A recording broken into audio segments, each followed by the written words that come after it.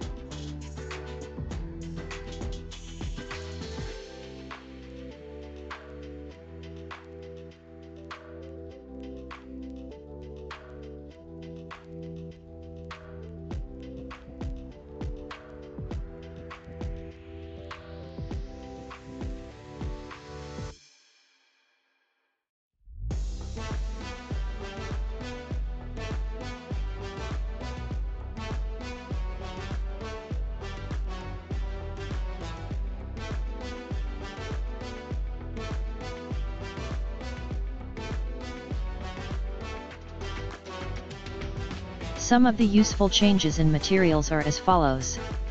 Cutting a piece of cloth to be made into handkerchief. Cutting of fabric to be made into clothes. Cutting and shaping pieces of wood or lumber into chairs and furnitures. Changing wood into charcoal for cooking. Growing plants in the backyard. The beneficial changes are helpful to keep the environment clean and more adaptable for humans, plants, and animals to live. This will lead to activities in food production and maintenance of a clean and green environment. Some of the harmful changes in materials are as follows: burning of old tires and other plastic materials or trash, throwing of kerosene and detergents into the sewage, cutting of trees, dumping of wastes to bodies of water, using aerosol and pesticides. The harmful changes may result in pollution that may affect humans, plants, and animals negatively. When land, air, and water are polluted, it causes sickness or diseases. We must be responsible in our actions. Make a useful change, not a harmful one.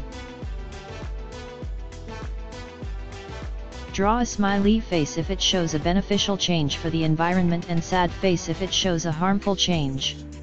You have 1 minute to answer this.